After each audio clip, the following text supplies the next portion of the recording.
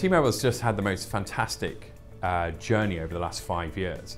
I mean, it went from a position of 5 years ago being an organization that was losing 1 million customers a year to then, after the current leadership came in with John Ledger as CEO and started a movement where he was going to change a lazy and arrogant industry and disrupt it from within.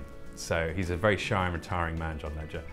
And we have. I mean, T-Mobile's just been on this amazing thing where it's moved from losing 1 million customers a year to where for the 19 straight quarters it's added 1 million customers per quarter. And it's done that by this whole series of very big announcements where it's changed and fixed a lot of the consumer problems that are inherent within the wireless industry. So customers never liked contracts, we got rid of them. Customers never liked being tied to handsets, we got rid of that. Customers hated getting these overage fees for using lots of data or international travel. We made everything unlimited.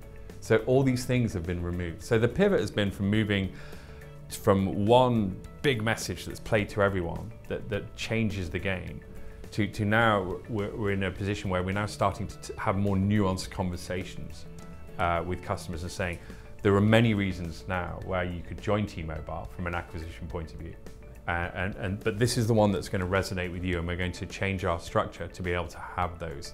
So moving from mass to more targeted.